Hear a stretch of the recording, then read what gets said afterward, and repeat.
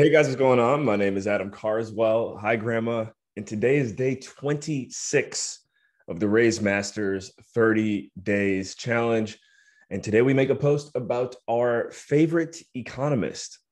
Um, I had to think about this one for a second. And then I was like, you know what? No, it's for me, for me, it's a no-brainer. Um, it's a gentleman named Jeff Berwick. Jeff is the host of a podcast called Anarchast.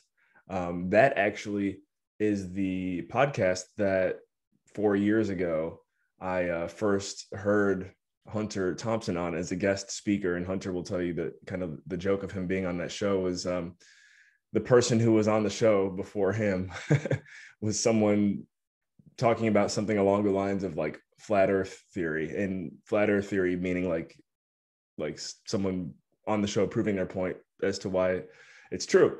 And so, I mean, whatever you believe, but it's just funny to say that like it went from that to Hunter. He's probably the most buttoned up individual to be on the show, maybe of all time. And, I like the way that Jeff looks at the world and the way he interviews his people. And so when I saw Hunter come on there, I was like, I didn't know people that have this same type of crazy worldview that I do were in commercial real estate, and that they were successful, and that you could, have a respectable, scalable business and still be an outside of the box thinker. And so, anyways, that doesn't really matter a whole lot, but that is actually how I first found Hunter. And he'll tell you like there was probably 20,000 views of the show at the time that I reached out to him, and I was the only person that reached out. But I like the way Jeff looks at the world, because not only through with Hunter, but many other things that this guy has looked at over the course of his life. He's a Canadian guy who lives in Mexico and, has, 3 or 4 different citizenships, because he's just a guy who goes all around the world doing what he wants to do on his own, on his own will. He's his own man. Honestly, I love Jeff for that. So Jeff has explored many things in the world of economics, as well as, he has a conference that he does in Acapulco, Mexico every year that I've been to.